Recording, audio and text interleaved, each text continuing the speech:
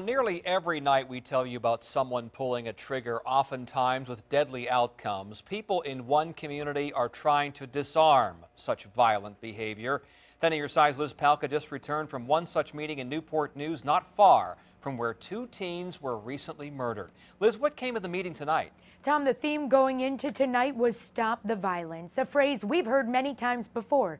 Tonight, community members said we have to stop just saying it and actually do something. We don't just pray behind these four walls.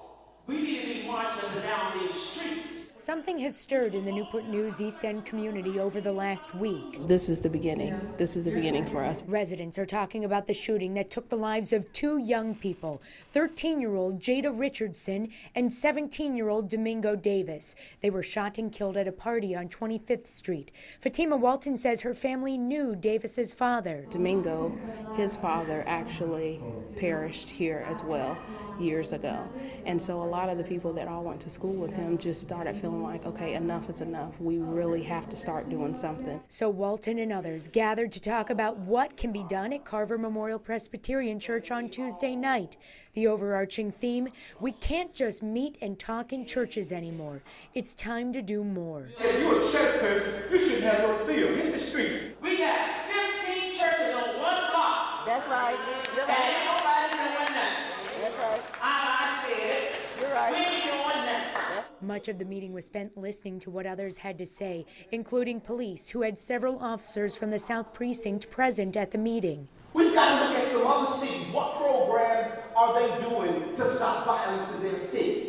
Walton said the double homicide has created movement that's starting with Facebook.